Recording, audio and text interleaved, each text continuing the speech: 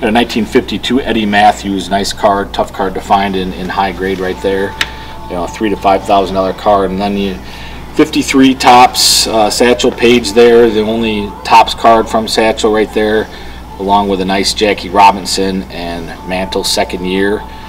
Then you get in some iconic rookie cards, the Ernie Banks, the Clemente, Koufax, Roger Maris, and Pete Rose, the 63 Rose, all of them in exceptional grade. And we have some really key issues right there that we're going to be selling. To continue on with the rookie cards here, Seaver, Ryan, and Bench right there. It's like take your pick. Which one would you rather have? That Bench and a PSA 8 is an extremely tough card to find. Simpson rookie, Jimmy Brown right there, a nice looking Jimmy Brown. And then we have some really tough to find 73 O-Pee-Chees, a PSA Mint 9 Schmidt there.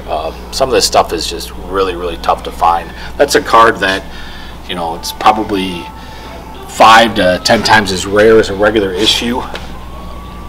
One of them that you buy and you hold on to for a while, and that's something that's a great investment.